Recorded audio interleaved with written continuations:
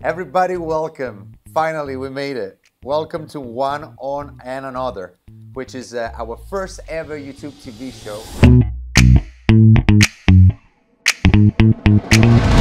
One and Another. My name is Massi, aka Massimo Zitti. I'm from Rome originally, but this is my seventh country. I live in Toronto now. I'm a bartender and co-owner of a Mother Cocktail Bar, which is a cocktail bar in Toronto, Queen West. And the idea is very simple. This bar, it's based on fermentation really, but more than anything, it's based on balanced drinks, good customer service. I've been bartending all my life. I started when I was 15. Growing up, and going up with the years, and start understanding the importance of knowledge.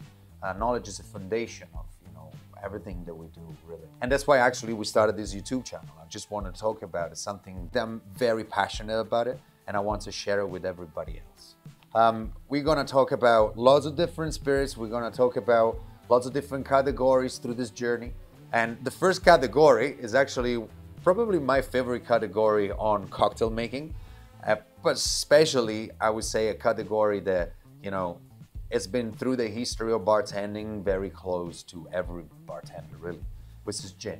There's also, of course, the London Dry gin. We actually have one of example here today, which is Whitney Hill. London Dry obviously has to be dry. That means there's not 1 gram of sweetener per liter when you redistillate, which is obviously kind of very dry, and that's why the name comes from.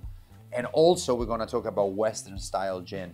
The Western style gin is also called a modern Western style, which is basically a London Dry, but with a plus. There's a little bit more botanical into it. It doesn't need to be redistillate or infusion all at the same time, but can actually be blended of different gin together. I also would like to, especially this is our first episode, I would like to drive you through how to taste things, So whenever you taste something, especially the spirits, I will highly recommend it to go very slow at the very beginning. You always want a little bit of water, especially if you taste 2 different things at the same time, or like one after the other, or one or the other. You get that?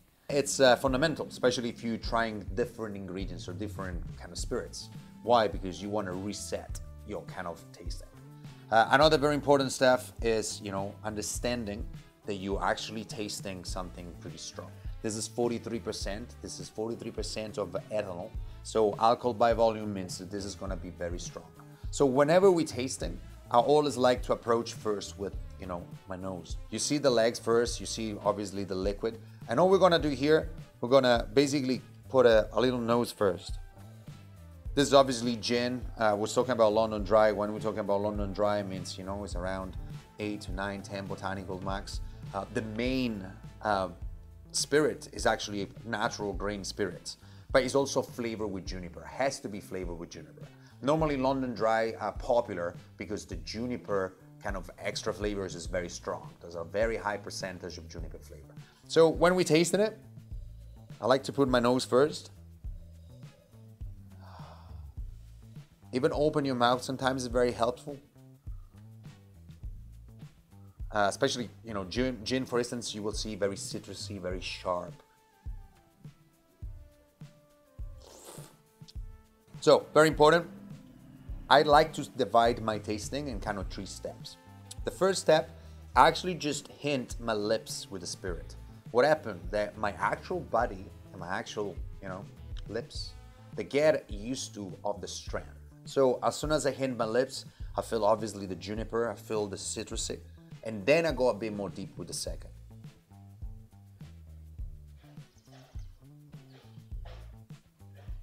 I like especially the second time to actually spread the liquid all around my mouth, so I get really imbibed with the flavors. The third one, now your mouth actually got used to, so you can go a little bit stronger.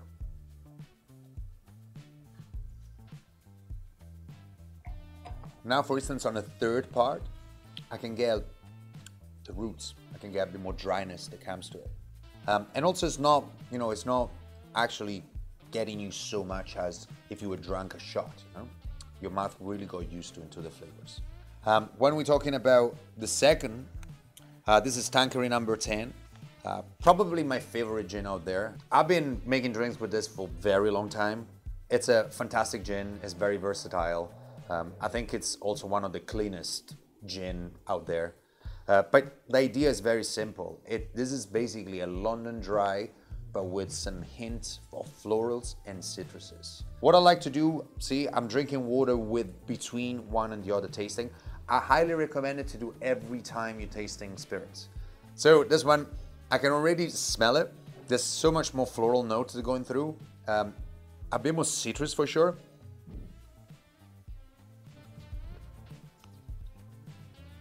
More aromatic, I would say.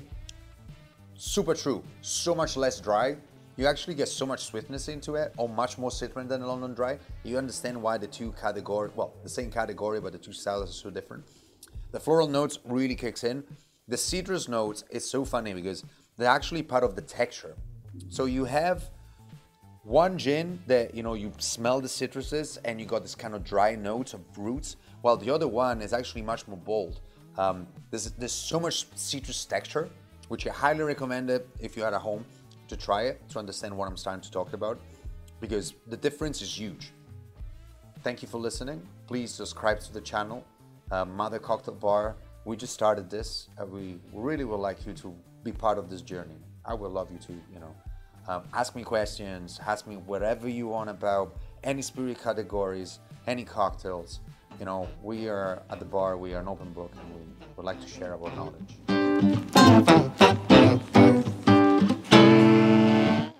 So welcome back. We're finally gonna make a drink.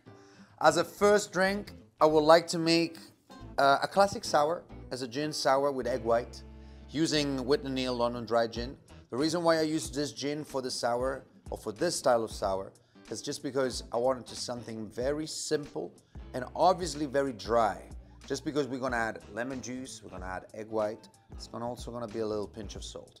But first and foremost, we're gonna talk about the equipment that you need. So we're gonna start from an apparatus to measure. We're also gonna start with a 3-piece shaker. The most important thing is that it has a filter over here, so at least you can actually filter your drinks. We also have a tea strainer or double strainer. You also want all the time a spoon. We're also gonna use some egg whites. This egg white also has been slightly blended. We're also gonna use some 2-to-1 rich sugar syrup. This is 2 parts of sugar, 1 part of water. We're also gonna use a little apparatus or a scoop to catch the ice. As you can see at the bar here, we like to use cold draft ice. So it means that when we shake it, all this ice doesn't break immediately. The dilution is such an important part of any cocktail making, really, especially when we talk about cold drinks. So another thing that's very important that you purchase, that you can find in any online for sure, this is called Mexican elbow, which actually I don't know why it's called Mexican elbow. If someone can answer to this question down on the link, would be amazing. But also is a juicer. We're also gonna use a touch of sea salt. I would like to start actually from the garnish. I want to show you how we actually, before we cutting the lemon in half, how we're gonna do the little garnish that I like so much. This is the top of a kitchen tool, and we cut it and we create a perfect circle. I don't want to throw away this part because it's flavor. So those are my two garnishes, and we're gonna start with the lemon juice. Now for this recipe, which is a classic egg white gin sour, I like to give everything in ounces, and I started all the time with 1 ounce of fresh lemon juice. After we're gonna go with our sugar syrup, and we're gonna go 1/2 ounce. Then we're gonna use, when I say a little pinch, is like this much salt. Obviously being a gin sour means that we're gonna be a bit heavy with the gin. So we're gonna go with 2 ounces of our Whitney Neal. Now the question is, can you flavor this gin sour? Of course you do. Just put a little bit less gin, put, you know, if you like any melon liqueur or any Campari, Aperol, any bitter. Remember, the balance is super important. And after we go with the egg white, because actually I'm doing a very classic style of gin sour, I'm only gonna put 1/2 ounce into it. So it's time to put put my ice. If you're working at the bar, you know, means you're always nice and clean. So we're gonna start shaking. So I'm looking and I'm trying to create a kind of a shape of my shaking until I get the rhythm.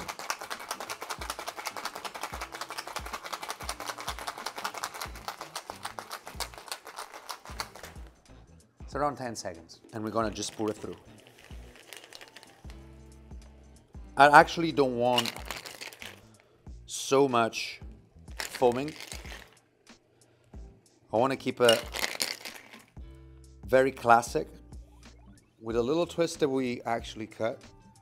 We're going to just spray it around and then we're going to finish off with our little circle, which is we're going to place it super nice on top of the drink. And this is a classic egg white.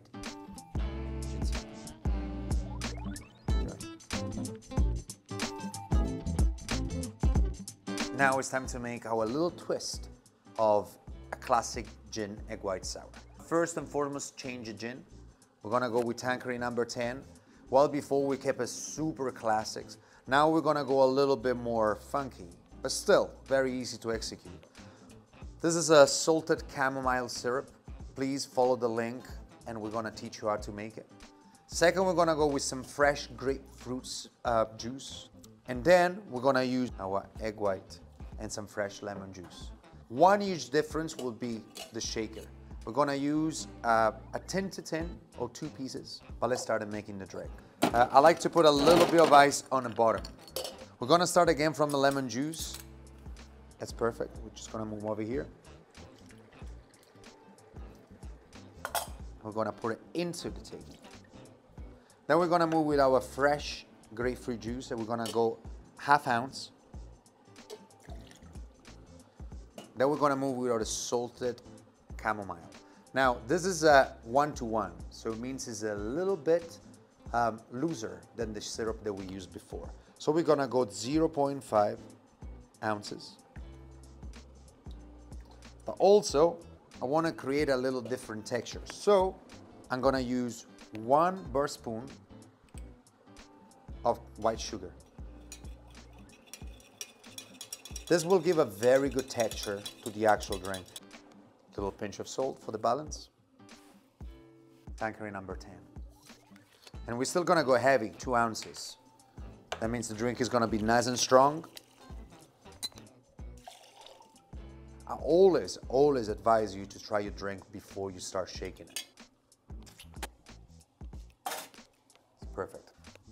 To accentuate even more the flower notes of Tanqueray number 10, I also am using 3 dashes of rose water. Now the egg white, we're gonna go 0.5 again. We're gonna give a nice shake. First and foremost though, I'm gonna fill it up almost until the top. Switch. Over here, obviously, there will be some water remain, so I'm using an Hawthorne strainer to remove the water. We're gonna tie it up, close it, give a nice slap, and start our shaking process.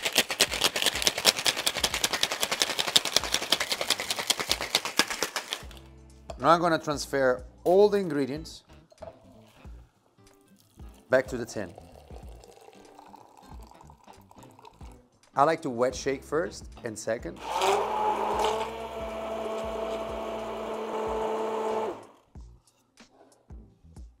Double strain it into it.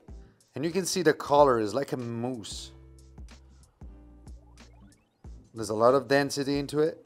A little touch of bitterness, floral notes, and we're gonna garnish it. Now the garnish is gonna be a little bit more, different from the drink before.